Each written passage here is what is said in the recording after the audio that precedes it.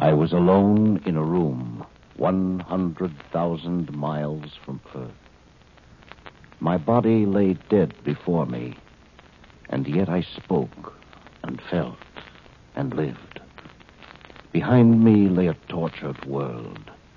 Before me, the moon and destiny. Again, I felt the surge of power, and had I been able to, I would have smiled. My mission was accomplished. No one knew, no one understood. If they had, they would not believe. This was a project 3,000 years old, yet no one had guessed. No one. Listen now to 2000 Plus.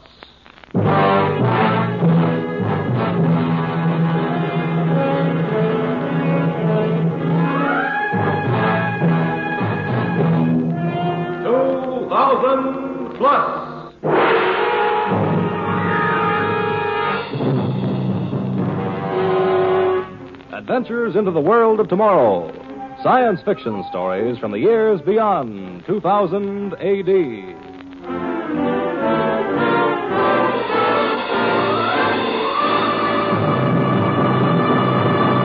Today, a story entitled The Flying Saucers.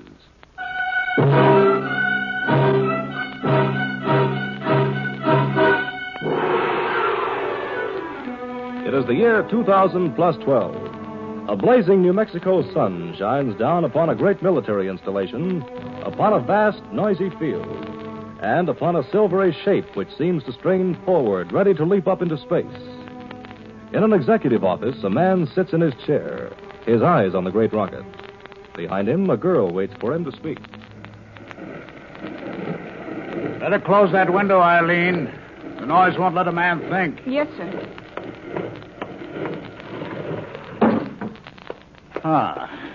That's better. I'm ready, Dr. Bronson. Get this on tape as well as in shorthand. It's for the permanent files in Washington. It's got to go out in the next jet. I'll give you a signed sheet of stationery. Send it off to make the 5 o'clock connection. You got that? Yes, sir. Recorder on. The letter to be transcribed over your signature and sent off on the 5 o'clock connecting plane. Right. Heading, top secret. 2, National Scientific Council. Copies to Joint Chiefs of Staff, Secretary of Defense, the President. From Andrew Bronson. Forget the usual string of titles, Eileen. Chief Department of Extraterrestrial Research, White Sands, New Mexico. Regarding defense measures against aerial visitors listed in file AA-286 as flying saucers. 1. For the past 3 months, this secret experimental installation has been visited by flying saucers. First appearance coincided with the launching of our secret flying missile, Zeus. Details in report CB-286, A, B, and C. 2. Although the flying saucers have never landed, the frequency of their visits has tripled since the launching. As reported in the files cited, Zeus has not yet returned. 3. In view of the importance to national security of this secret installation and its experiments, the reports already mentioned were reviewed by JCS and the National Scientific Council.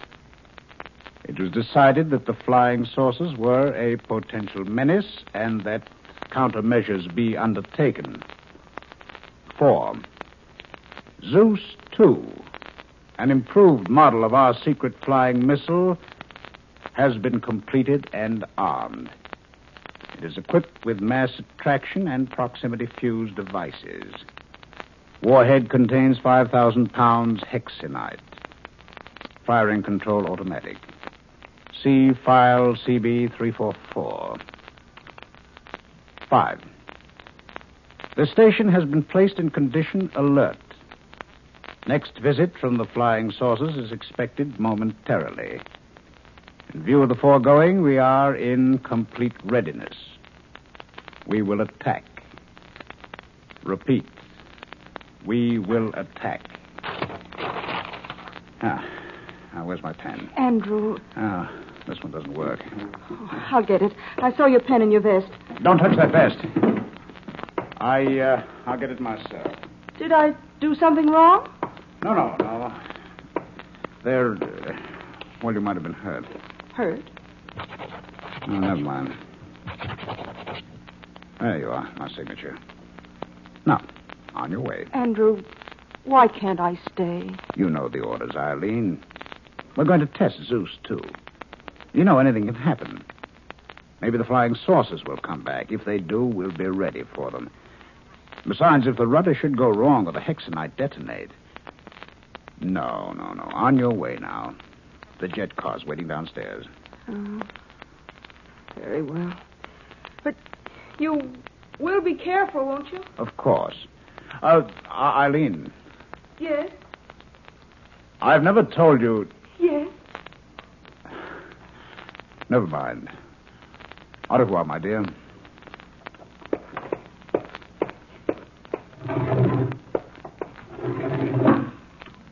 Au revoir, my darling.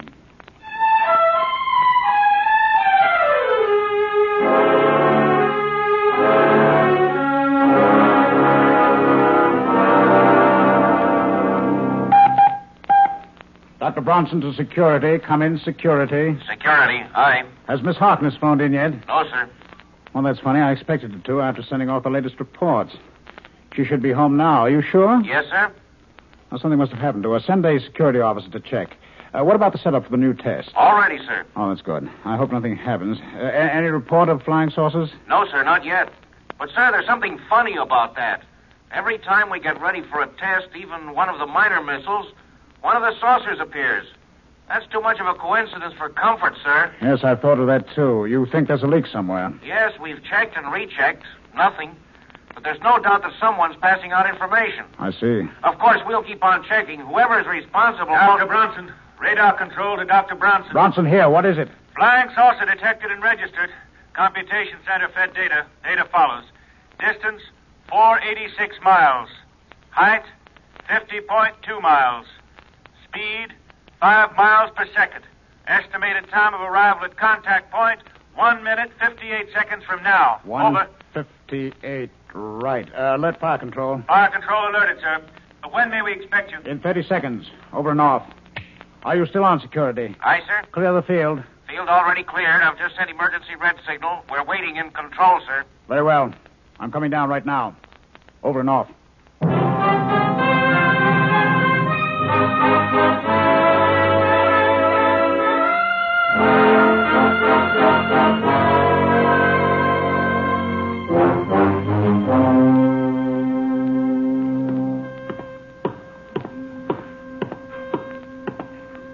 Let me have my headset and hand mic, Scotty. Yes, sir. Thank you. Bronson to fire control. Fire control to Bronson. Everything ready here, Chief. Dolly's cleared from Zeus 2. Warhead armed. Well done. Bronson to computation. Computation. Your figures checked through cybernetics? Yes, sir. As reported, Zeus 2 should destroy flying saucers 6 seconds after blastoff. Firing time, 2200, 33 hours, 36 seconds. Time check, everyone. Time is now 32 seconds to blast off. Condition red. I shall operate fire control remote. Strap in for firing. Security. Security, aye. Report. Field cleared, guards alerted and shielded, anti-radiation up, warhead armed, Zeus 2 ready. Any further 10 seconds. 9, 8, 7, 6, 5, 4, 3, 2, 1, fire.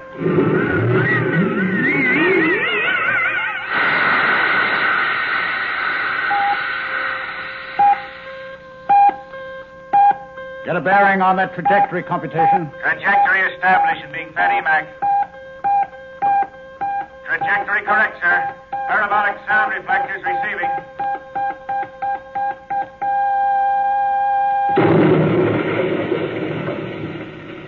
Contact 2233-42 right on the nose. Good work, everyone. Security. Security, hi. Condition green. Well, boys, now to wait till someone phones in where the pieces fell. And then maybe we'll be finally knowing what the flying saucers are.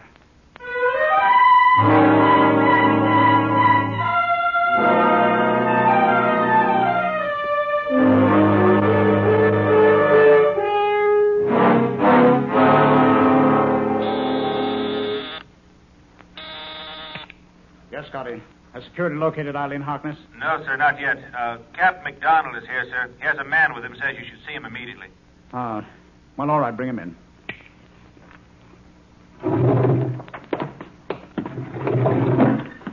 Yes. What is it? McDonald thought you'd like to hear this, sir. This is Al Waters, a rancher from upstate. He flew down from his ranch this morning and reported to the state police. They sent him to us. The saucer? Yes, sir. Where is it, Mr. Waters? The wreck. Wreck? I didn't see no wreck, Doc. What did you see? I seen a flying saucer come down about half a mile from my ranch house. Saw it this morning when I was going after a lost calf. He swears the saucer's undamaged, Dr. Bronson. Huh. Well, it may not be the one You flew down, Mr. Waters? Yep, got my own jet plane. Well, can you take me up with you to your ranch, I mean? Sure can. I'm glad to. All right, we'll leave immediately. Scotty, you round up the crew, everyone. Have them load everything we need on the transport, the big job. When can I expect you? Oh, give us 2 hours, sir. All right. Now, Mr. Waters, let's get to your ranch.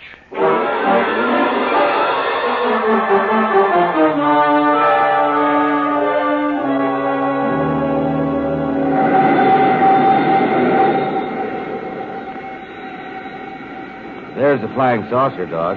Where? You see them two peaks? That plateau between them, you see it? There, now the sun's hit it. It is undamaged. I'm putting her down. Did you see any signs of life? Anything moving? No, sir. Of course, I didn't get too close. I was might leery the thing. I understand. It's just as well you didn't. Hey, wait till she stops rolling, Doc. Sure are excited, ain't you? I'm afraid so. Even scientists get excited sometimes. There.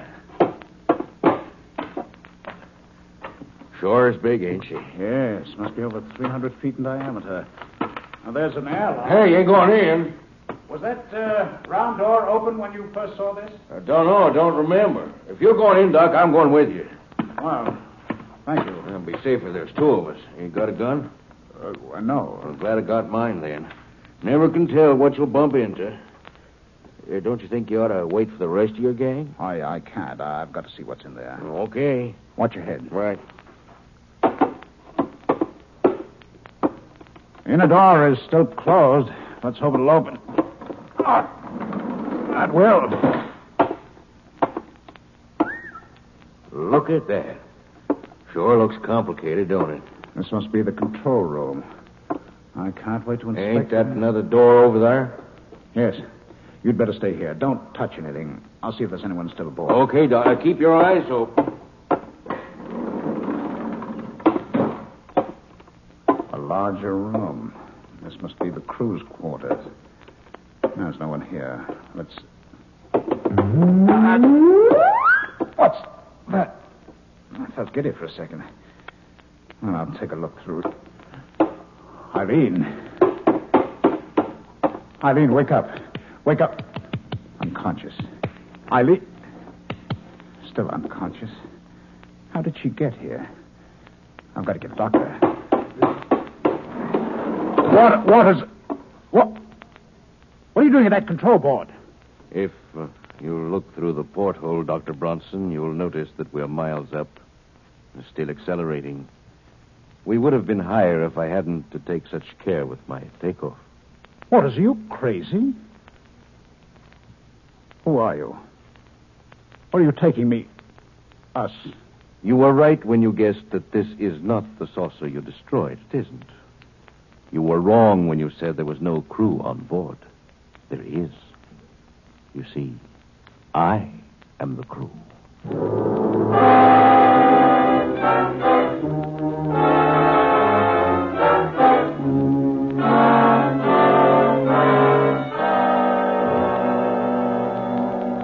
You should consider yourself very fortunate, Dr. Bronson. It's not everyone who can view the Earth from a distance of 100,000 miles. You can put that gun away. Let me take care of Miss Harkness. I've already assured you there's nothing wrong with her. Merely an advanced soporific. She'll recover quickly. In fact, here she is now. Andrew, Eileen, stay where you are. He has a gun. where are we? How did I get here? I think you'd better sit down, Miss Harkness. Who's he? I don't know. He calls himself Waters. Where are we? I looked out of a porthole. Don't be frightened, Eileen. We're on a flying saucer. A flying saucer? Yes. How did you get here? I don't know. I sent off the report, got into the car, and woke up here. One of my operatives. I shall now engage the automatic controls, and the ship will fly itself until we get to the moon. The moon? Yes, that is our first stop. You see, fast as this saucer is, it would take us centuries to get to our ultimate destination. So we must transfer to a matter converter at our base on the moon, and we shall be in core almost instantly. Core? What are you talking about? Perhaps a little explanation is due you. We core are the inhabitants of the solar system you know as Rigel. But that's 500 light years away. Exactly. Although the speed of what you Earthmen have been pleased to call our flying saucers is approximately that of light, even that speed would entail a round trip of 1,000 years. True, the core are almost immortal, but for efficiency's sake, we set up a matter converter to flash us, or rather, I should say, our operatives, through space, instantaneously. Our base is on the dark side of the moon. From there, we transship to the saucers. But why? Why are you so interested in Earth? Why haven't you let us know? Sent representatives to the World Council? One thing at a time, Dr. Brodson. I see you partake of your pulp writer's suspicions that we intend to take over the Earth. The truth is just the opposite. We want Earth left strictly alone for our research. How can we believe that? The truth is self-explanatory. We've been visiting the Earth for over 3,000 years. 3,000 years? Yes, Miss Harkness. But why? For what reason? A very simple reason. Our interests differ from yours. Without research, we become bored. To spend eternity in boredom, well, we are primarily psychologists, social psychologists, while you are engrossed in a mechanical civilization. Of course, we fostered that development. I still don't understand it. I didn't expect you to. However, in every society, there are certain problems, shall I say, which can only be solved experimentally. We have used you humans in our experiments. It's been extremely interesting. You mean you've been using us as guinea pigs, as experimental animals? You may put it that way if you wish. I still don't see how. Through our operatives. That's the third time you've mentioned operatives. What do you mean? We core possess no body, as you know it. We are constructed of energy. In order for us to visit Earth, it was necessary for us to construct human bodies and to inhabit them. We thereupon had an operative who could go to work on Earth. You couldn't have gotten away with it. Someone must have suspected Well, you. exactly. There were a few suspicions. So we took the memory of life on core away from our operatives and landed them on Earth, complete with an Earth history. You may remember Alexander the Great. He was one of our operatives. And Francois Villon. His task was to satirize his time and to lead the unrest which brought on the French Revolution. There we had another, Marat. Villon, Marat. It's incredible. Not at all. As one of your Earthmen, Emerson, said, an institution is the lengthened shadow of one man. We saw to it that the key men in each age were ours, our operatives. The problems they set Earth gave our scientists much material to work with. Enough for another few thousand years. Then our inventions, our scientific advances were pushed on by you. Yes, like giving an ape a stick to see what he will do with it.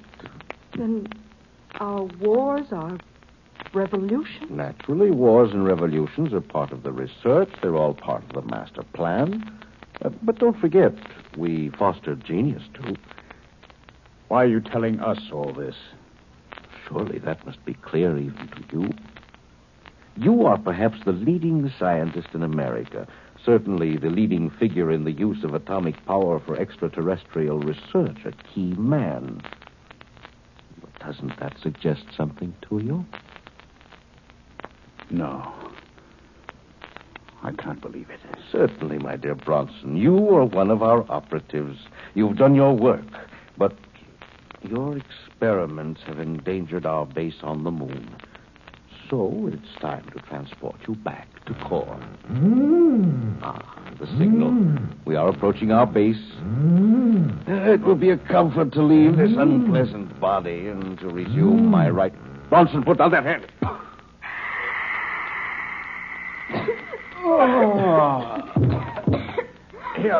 Here, put this handkerchief over your nose, Eileen. The gas will clear away in a moment.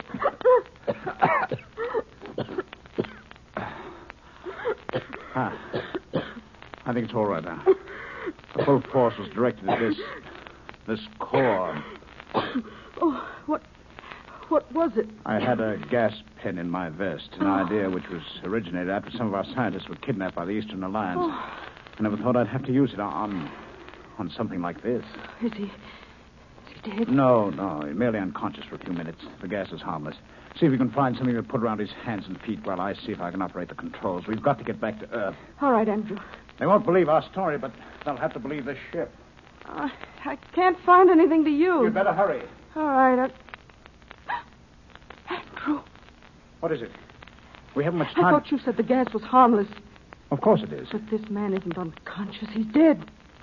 Dead? There's no pulse, no breathing, no heartbeat. Oh, Andrew. Now get hold of yourself. I don't know how to... If it was his life or ours, Eileen... I neglected to inform you that a core of the upper grades can leave his body as he pleases. I see that I underestimated you, Dr. Bronson.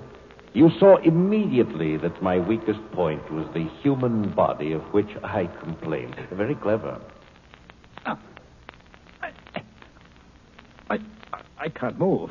I need no futile arms and hands in this form. A core carries power, for a core is power. I take it you will rid us of our bodies, too. Precisely. Isn't there anything... If we promise to forget, you can make us forget. Unfortunately, the matter is out of my hands. My orders were to recall 2 operatives. 2? Yes. Miss Harkness was a psychometrist in her previous, shall I call it, incarnation.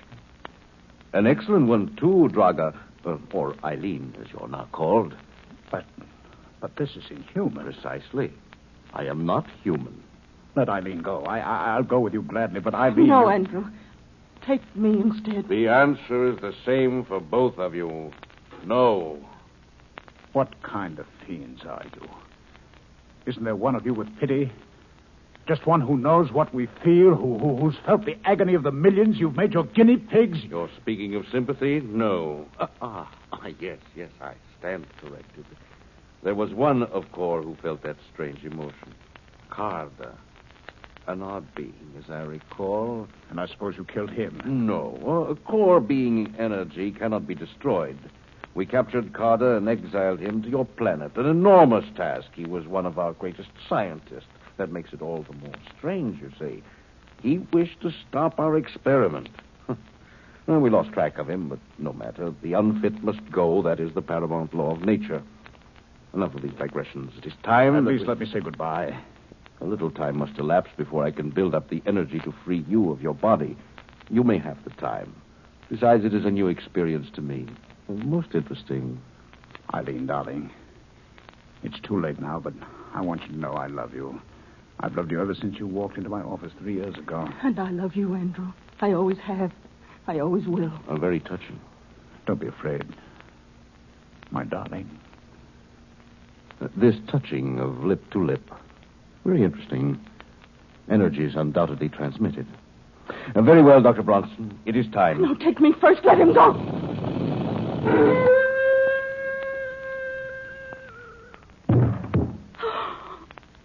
Andrew.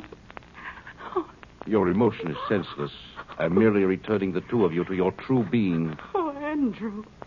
My darling. My darling. So, this is your odd emotion called love? This should make an interesting report. A minor report, it is true. But... You have done your work, O Loka. You have done your work too well. You are not the operative I was sent for? No. I am Kada, at last. But now with 2 centuries of power I learned on Earth, there is no core who can withstand me now. Sympathy is the ability to feel what others feel. How do you feel now, Loka? I don't understand. Unscientific.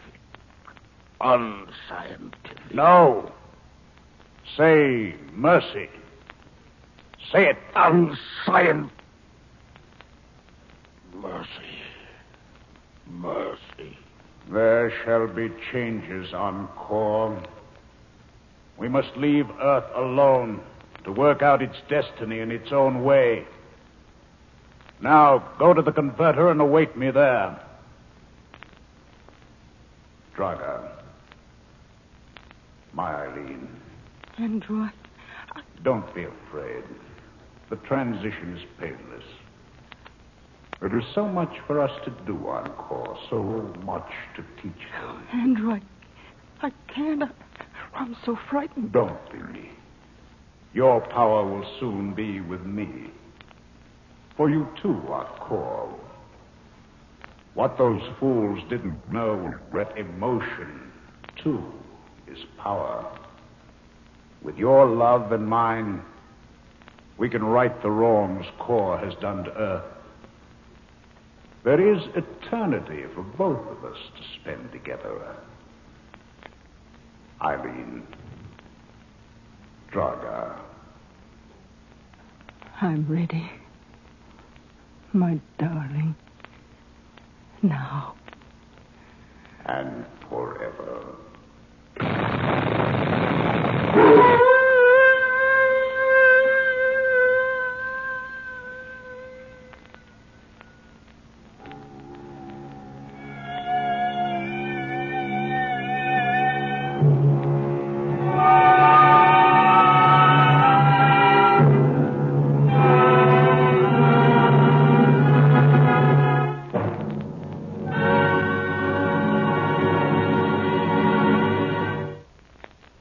Next week on 2000 Plus, another dramatic story of unbelievable adventure. The story of a world of the past locked in the world of tomorrow. Time out of hand. Be sure to listen.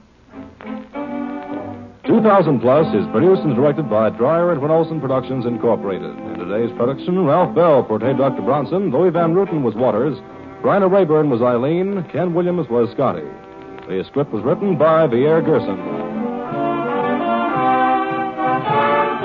The orchestra was conducted by Emerson Buckley, music composed by Elliot Jacoby, sound Walt Shaver and Adrian Penner, engineer Martin Enghauser. This is Ken Marvin speaking.